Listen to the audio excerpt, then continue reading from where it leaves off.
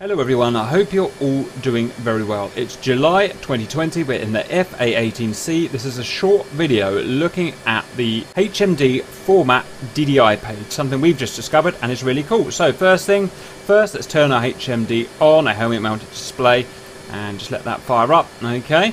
From our DDIs, we could use any of the DDIs. I'm just going to use the right one because I'm used to it. We go back to the main menu, or tactical, and we're going to go to the SUPT menu, and we can find there HMD. First of all, things that do not work: you cannot align, you cannot uplink align, you cannot uplink reset. These are things that would happen in the real plane but have no relevance to DCS world. Next, you can toggle Autoblank. So currently, with Autoblank toggled on there, if we move our head so that our HMD moves into our HUD, you see it disappears and then reappears when you move out. If you don't want that, you can change that there, take auto blanking off, and now it's on all the time. And note as well that you can do that with that button.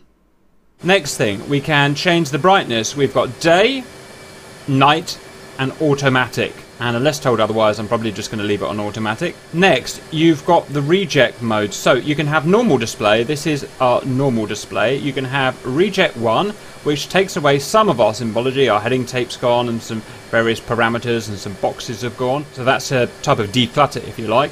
And you can have reject level 2, so declutter level 2. In this case, it's set up the same as declutter level 1. Let's go back to normal. Now, these are programmable, which is great. So if you go to reject setup, there, we can choose which of these items is on normal, on reject 1, declutter 1, and reject 2, declutter level 2. So, an example. Let's say I want to hide my altitude on reject level 1 or further. Well, I've got altitude selected already, so what I would do is change that from on to reject level 1. Okay, and that's taking some other stuff with it as is natural. Let's return. Now, when I click reject level 1 or further, it takes the altitude off. Okay, that's how that works. Let's have a little further look at that. So let's just turn it back on. I cycle up and down menu like that, and I can cycle across the menu like that.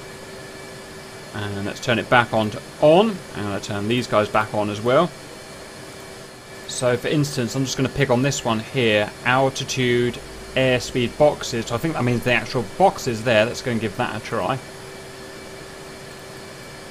Let's turn that to on, so they stay on all the time. Let's go and see if that's going to function. So now if I reject, these boxes should stay on this time. Let's try that, and there you go, they stay on this time.